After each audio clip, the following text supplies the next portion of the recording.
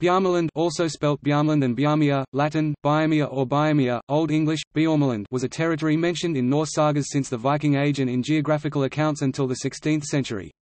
The term is usually seen to have referred to the southern shores of the White Sea and the basin of the northern Dvina River in Finnish, as well as, presumably, some of the surrounding areas. Today, those territories comprise a part of the Arkhangelsk Oblast of Russia.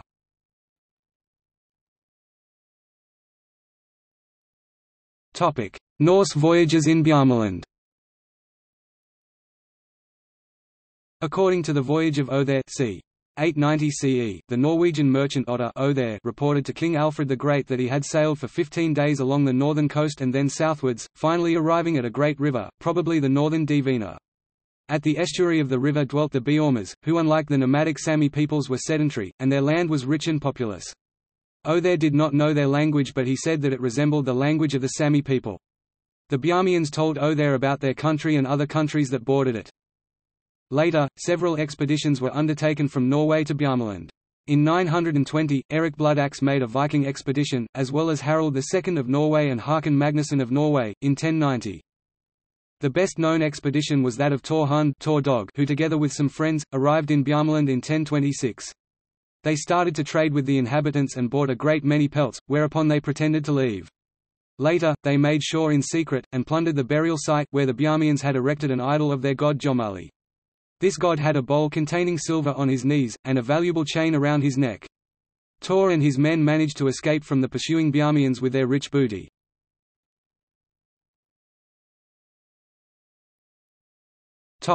Identification. The name Bjarmaland appears in Old Norse literature, possibly referring to the area where Arkhangelsk is presently situated, and where it was preceded by a Bjarmian settlement.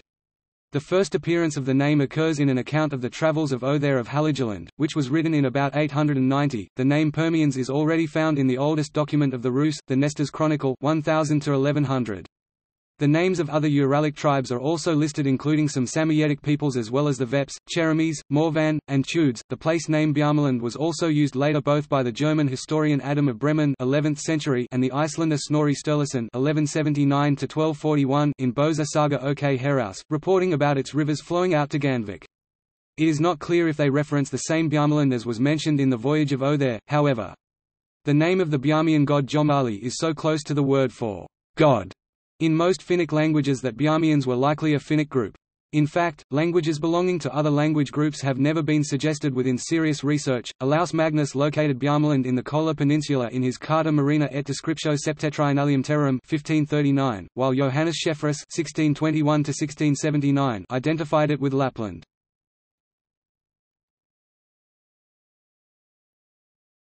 Topic: Origin of the name, the Bjarmians. Bjarmians cannot be connected directly to any existing group of people living today, but it is likely that they were a separate group of Finnic speakers in the White Sea area. Toponyms and loanwords in dialects in northern Russia indicate that Finnic-speaking populations used to live in the area. Also, Russian chronicles mention groups of people in the area associated with Finno-Ugric languages. Accordingly, many historians assume the terms Bjorm and Bjarm to derive from the Uralic word perm, which refers to traveling merchants and represents the old Permic culture. However, some linguists consider this theory to be speculative. Recent research on the Uralic substrate in northern Russian dialects suggests that several other Uralic groups besides the Permians lived in Bjarmaland, assumed to have included the Vyena Karelians, Sami and Kavins. According to Helmsky, the language spoken c. 1000 AD in the northern Archangel region, which he terms Lop, was closely related to but distinct from the Sami languages proper. That would fit Otter's account perfectly. Bjarmian trade reached southeast to Bolga, by the Volga River, where the Bjarmians also interacted with Scandinavians and Fennoscandians, who adventured southbound from the Baltic Sea area.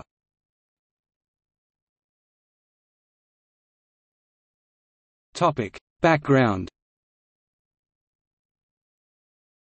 Modern historians suppose that the wealth of the Bjarmians was due to their profitable trade along the northern Dvina, the Kama River and the Volga to Bolga and other trading settlements in the south.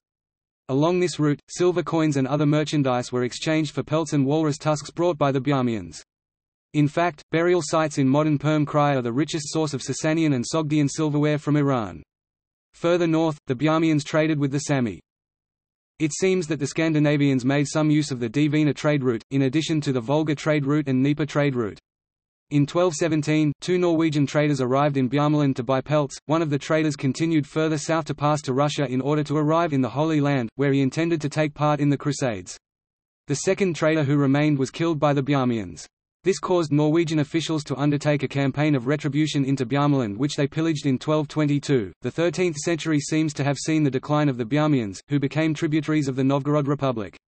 While many Slavs fled the Mongol invasion northward, to Beluzero and Bjarmaland, the displaced Bjarmians sought refuge in Norway, where they were given land around the Malingen Fjord by Haakon IV of Norway in 1240. More important for the decline was probably that, with the onset of the Crusades, the trade routes had found a more westerly orientation or shifted considerably to the south. When the Novgorodians founded Veliki Ustiag, in the beginning of the 13th century, the Bjarmians had a serious competitor for the trade.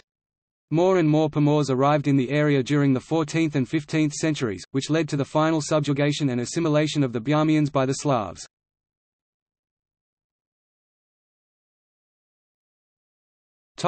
Later use. The collaborationist Quisling regime planned to build Norwegian colonies in northern Russia, following a future success of Operation Barbarossa, and which were to be named Bjarmaland, but these plans never came to be.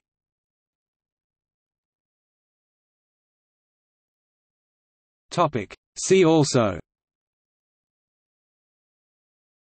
Othere of Haligeland, Kvenland, Gardariki, Miklagard, Vinland, Cirkland, Skryling. Notes